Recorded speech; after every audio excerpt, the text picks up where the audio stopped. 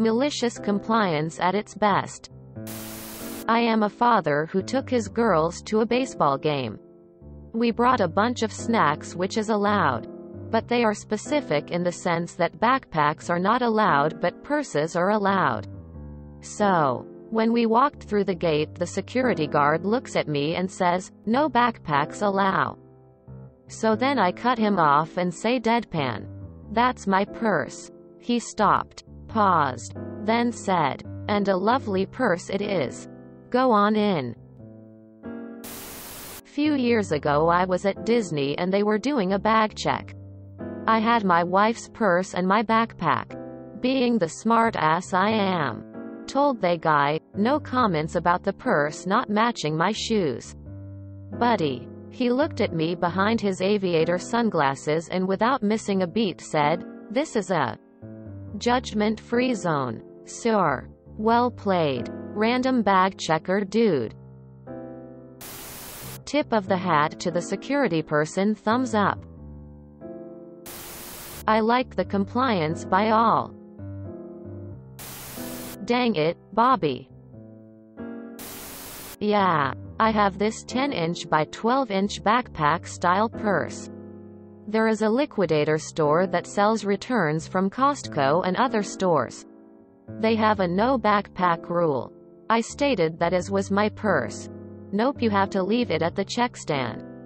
I carry a plastic bag in my purse, so I dumped all my stuff in the plastic bag and gave them the purse. What the stupid numbnuts policy doesn't count is that there are giant purses and diaper bags and baby strollers that have all kinds of hiding spaces.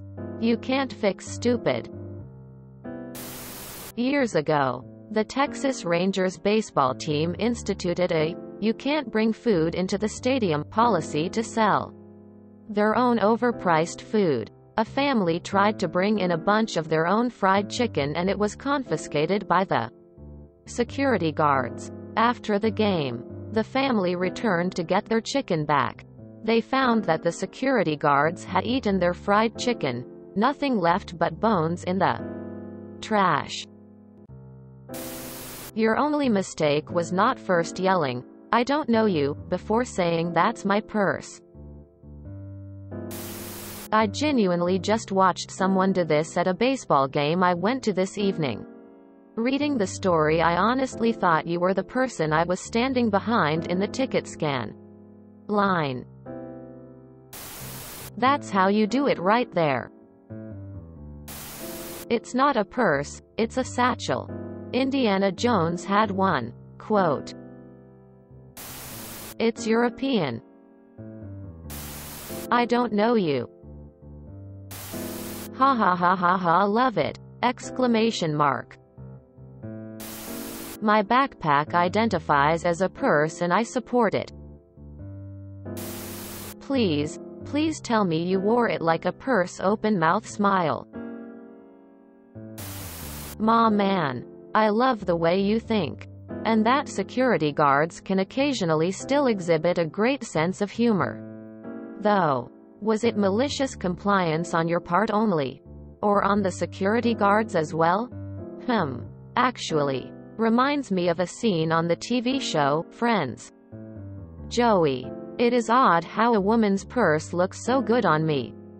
A man. Rachel. Exactly. Unisex. Joey. Maybe you need sex. I had sex a couple days ago. Rachel. No. No. Joey. Unisex. Joey. Hey. Ain't gonna say no to that. To purse or not to purse? That is a question all backpacks must answer.